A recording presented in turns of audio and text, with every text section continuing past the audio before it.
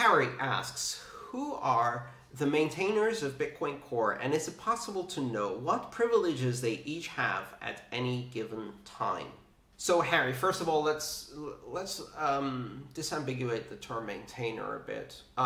There's a difference between contributors, committers, and maintainers in an open source project that's hosted on GitHub of the style that the Bitcoin Core is. So let's deobfuscate those. Contributors are the people who can and do make pull requests. They're the people who are actively contributing code to the project through the form of pull requests. And all changes to Bitcoin Core happen through pull requests. Nobody goes and commits directly to a branch without a fully reviewed pull request. All change requests go through a pull request process. Maintainers are people responsible for gathering all of the change requests that have been approved by the broader community, by the social consensus of the development group, and which have broad consensus and acceptability to be included into the next release, and deciding how to sequence them, when to package them, in which order, and what each release should include. Although even that decision is heavily influenced by the collaborative communication and collaboration between all of the contributors who are commenting on the pull requests. And there's open discussions about whether features should be included earlier or later and which release they should go in. A maintainer's job is to schedule the releases and project manage them to a timetable, ensuring that they the right changes are included, putting them through their testing and quality assurance steps, and then finally producing a release, where a release is a bundle of changes with a specific version number, and that release then has release notes that tell you what changed, who changed it, who contributed, what effects it has, what any upgrade or migration steps are necessary, what the changes were, why they were happening, and collecting all of that documentation. The maintainer for Bitcoin Core today is Vladimir Vandelan. I think they have another maintainer who is now working to assist with Vladimir, mostly on the wallet side, as known as the wallet maintainer. I can't remember his name. Was recently given that responsibility. The overall maintainer is Orion W or Vladimir Vandelan. And the number of contributors is anywhere from 30 or 40 people who contribute regularly to almost every release, to more than 500 contributors who have contributed to different extents. And people come and go in this project. It's a vast, sprawling project. Now, there's another question, which is who has commit access to the repository? And that comes up all the time, but it's really not a relevant question. And the reason it's not a relevant question is because the people who have commit access to the repository don't use that commit access. If they do have it, they don't use it, because all commits happen by the project maintainers who are maintaining the releases. So it's a very different perspective. So who can sign with a trusted PGP key? Who can commit onto the repository? Who can register those commits into the repository, versus who decides what changes happen for each release and on what basis they decide, versus who contributes these changes. Those are all different roles.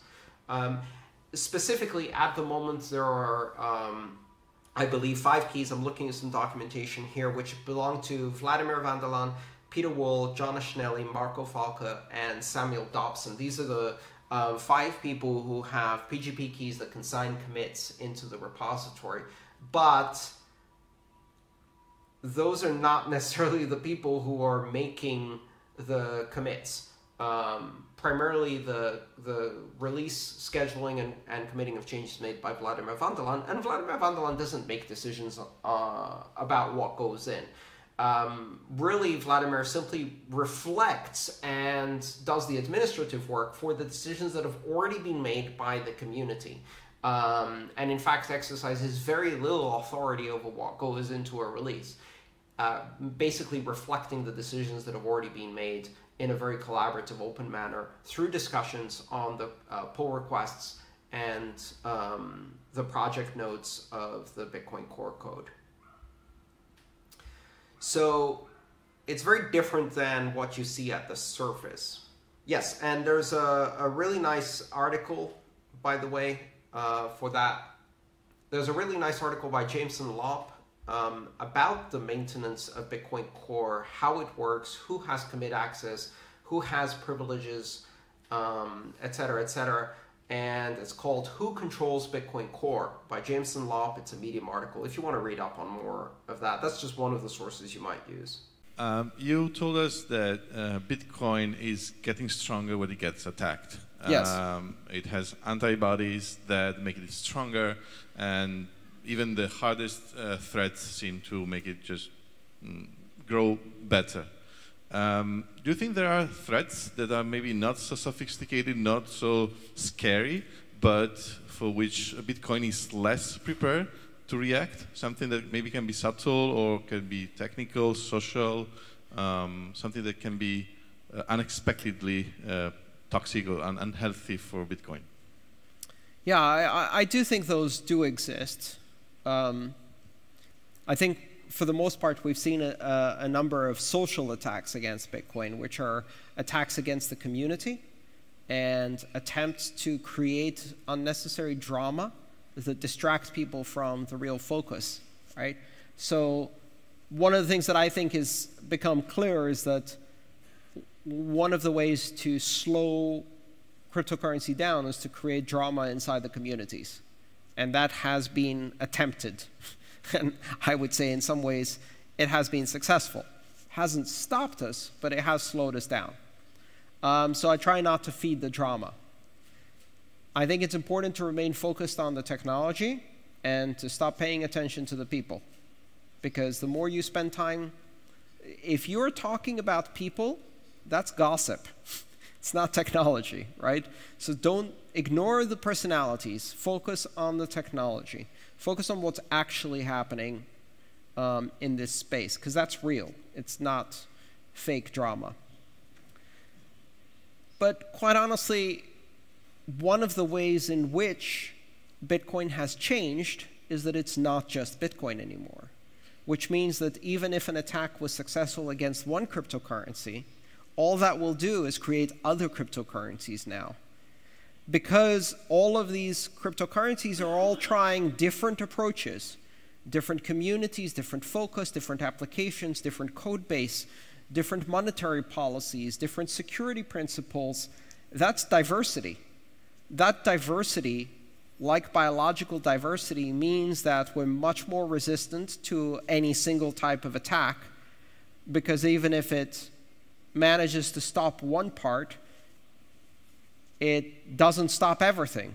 And in fact, the parts that are not stopped expand to fill the ecosystem, right, and get stronger. So now we've got this adaptation to threats. It's not just Bitcoin that is anti-fragile. It's the entire crypto ecosystem with all of its competing interests and competing developers and competing models that is advancing as a whole, and it is even more unstoppable than Bitcoin itself. So again, I find it harder and harder to come up with realistic scenarios of how this gets stopped. I really do. Hello, Andreas, and thank you for being such a great teacher. Thank you. And I have a question about governance and decisions in this system, and how do we make decisions for this in a decentralized protocol? Great. That's a great question. Government, governance, and how do we make decisions in these decentralized systems? We don't know yet. This is the beauty of it. What we do know is that we've created a system of rules without rulers, a system that is extremely resistant to external change and very difficult to hijack. That's the starting point. Now, where can that system take us? How do we change it when we want to change it? How do we achieve consensus? How do we arrive at common decisions? We don't know yet. But what's happening is we're trying a dozen different ways, and some of them are working and some of them are not. And that's the beauty of this. We now have a completely new field of computer science called consensus algorithms that did not exist 10 years ago. And that field is inventing incredible things every single day.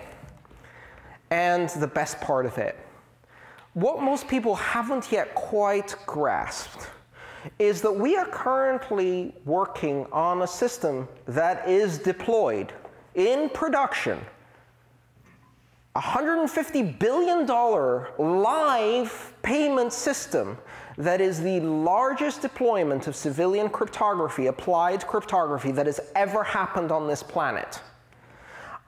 When I was a young cypherpunk in 1991 and I was enamored with PGP and wanting everybody to encrypt their email and trying to teach other people how to use PGP, I failed. And nobody was paying any attention. If you told me that in 2 decades, or 3 decades now, oh God, I'm old. In 3 decades, we would have a practical use and a deployed network for digital signatures that is using applied cryptography, some of the most amazing applied cryptography with new technology that was never seen before, to run a real production network that is now growing to that level and has involved, what, 10, 15, 20 million people we don't even know, I wouldn't have believed you. That's the platform on which we're trying this stuff. There's no theory about this. You take your lovely, pristine idea that you developed into the lab, you gently put it out there, and it's ravaged by hackers in milliseconds because now it has to survive in the wild under adversarial conditions where the honeypot is $150 billion. It's the prize that awaits anyone. Bitcoin isn't here today because no one has tried to hack it. Bitcoin is here today because everyone has tried to hack it again and again and again and again, and each time they somewhat succeed, it adapts and learns and evolves and becomes stronger, like an immune system. And so governance is being played out on an evolutionary playing field with real money at stake, and we have a chance for the first time to do it differently. People ask me, will Bitcoin be regulated? Bitcoin is regulated. Bitcoin is regulated by mathematics instead of human committees. And we already have systems that are regulated by committee. We're trying to do the other thing now, and that other thing is regulating by algorithm. And we think it's going to be better, but we don't know yet.